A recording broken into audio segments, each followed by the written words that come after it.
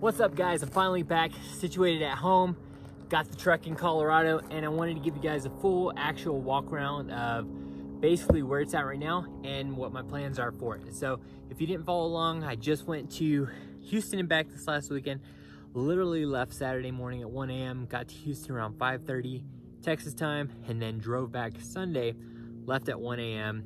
and got back about 7:30. Towing this home. I still need to pick up the Cherokee to do the actual swap with this. I'll explain that in a second, but let's take a look at what we're working with. Hope you guys are gonna enjoy this because I'm ready for a new build and I'm super pumped about this. Plus, it's nice to have a Jeep again. So, long story short, the way I came across this was one of our buddies, Hunter, he bought a new engine and it came with this truck. My brother ended up getting the truck from him, and then my brother was finally like, look, man, I need to finish this build. Will you take it on? So I naturally wanted to take on a project, especially like this, because it's a bare bones project. It said yes, and I picked it up. So that's the story on how it came to be, how it came to be acquired. And again, let's take a little bit deeper look into it. Now, I'm not entirely sure what year this was originally.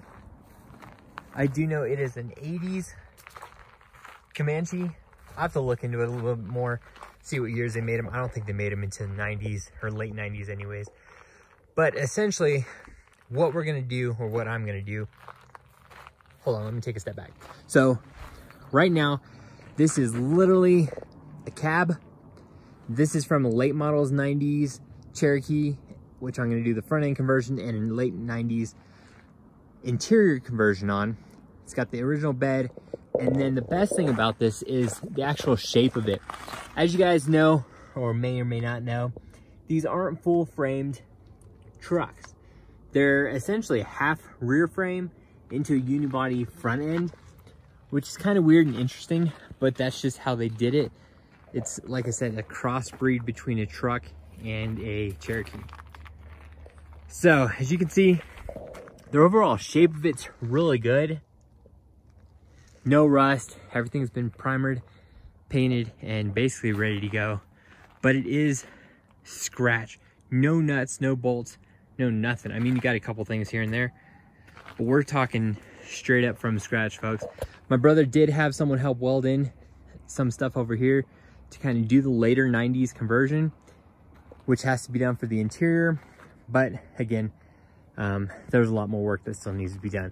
I do have the front grille and everything, but everything else I need to get is on a Cherokee, which is still in Houston. I need to get. So basically what I'm gonna do is I have this, and then we have a late models Cherokee that I gotta go pick up. It's running and driving. It doesn't have a title. This has a title. And I'm going to convert everything from the Cherokee over to this.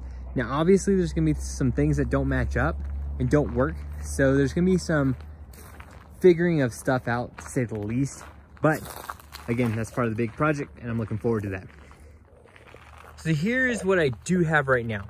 It's sitting on 35s for reference. Obviously not up front, we needed to tow it, and I have to have adapters to put the JK wheels on it, and I don't have them right now. It's got the tailgate. In the back, it is spring over axle. I'm gonna be swapping this out. Now, I don't wanna get too crazy at first. I wanna get it running and driving and everything converted over first before I get into the nuts and bolts of a big project.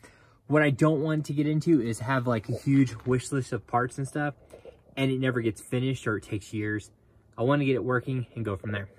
That's where I'm at with it. But digressing, I do want to do Ford Explorer 8.8 in the back, get it some disc brakes. I don't even think this has brakes. Now I'm looking at that. Axle, yeah, there's no brakes in there. So I will not be trading over the rear axle from the Cherokee. I don't think. I'm going to be doing an 8.8 conversion on the rear of this, and most likely just find one with an LSD, match up the front and rear, go from there, and then do lockers once I figure out what gearing I want to run, after I just basically see how it works out. So that's what I got going on in the back. Tailgate. So back here, it's a bunch of parts. I mean, there's all sorts of stuff back here. Got the hood from the late 90s Cherokee, all sorts of interior parts, line stuff. I'll drag all this stuff out later on for everyone to see and kind of just see where I'm at.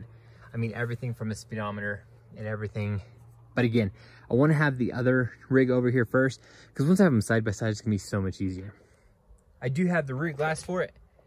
I'm gonna try and install that myself. I think that'll be a lot easier. I do have to pick up front windshield. I don't know if it's gonna be too difficult to take it off the other Cherokee and add it on here, or just get original glass or new glass and start from there. So I'm not entirely sure what I want to do with that. The doors on it are from the newer Cherokee. This locking point right here has the stud. It needs the hoop. Hopefully you guys understand what I'm talking about. So that's why these are just basically being held in place. They're not bolted on or anything like that. Got the front end right there. Some carpet. Gas tank, which I don't think is going to work. I think that's a smaller gas tank than what it needs. And dash. I mean, just like I said, just a culmination of a bunch of parts that I will get out and show everyone what I have right now. Anyways, that is the truck as it sits right now.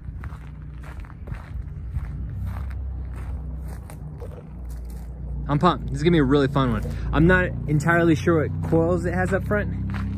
What size coils? I think it's a 6.5 or 6 inch. Obviously it does have the long arm. I gotta finish putting on, but I was pretty excited to see that as well, that my brother kind of tossed in. So super pumped and feeling extremely fortunate to be able to take on this project. Oh, I didn't show the front axle. So it does have the high pinion front axle, which I will be leaving in here. I'm planning on doing 35s, maybe 37s, but I really think 35s are just a great place to be, especially with the short wheelbase. So we'll see. I mean, if I do 37s, I'll beef these up a little bit. I'll beef them up anyways, but I think my starting point is going to be 35s. And that's that, everyone. I hope everyone is excited about this build as much as I am.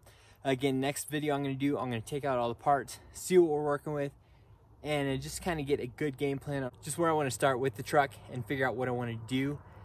I'd like to get things kicked off before I get the Cherokee, because I don't know exactly when I'm going to be able to pick that up. So I do want to get stuff progressing on this, especially with winter coming. Winter is coming. And before the snow hits, I am going to try and get a Harbor Freight single car bay to kind of help out with this also, because obviously working out here is going to suck, especially once October, November hits. It's just going to get worse and worse. Once the snow starts falling here, it's really difficult to get things done. So again, I want to get something kicked off. If you got ideas of places I should start, let me know. I'm thinking to close in the cab first, obviously get a windshield on there, get the back window on there.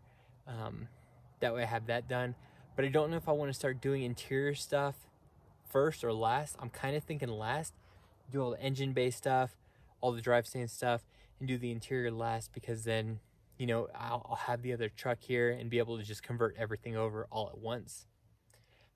The biggest thing about these projects is all the small stuff, like missing bolts to put on the dash and trying to figure out what screws are needed, stuff like that. That's what's going to take forever. All the little stuff. When you have two exact same vehicles and you're converting one thing over, it's so much simpler because you just do everything. But when you're doing something like this, it's the little stuff that really adds to time. So anyways, we'll see how it works out. I'm really pumped about it, and hope you guys are too. Let's get to it. Thanks again for following, and hope to see you guys on the trail soon.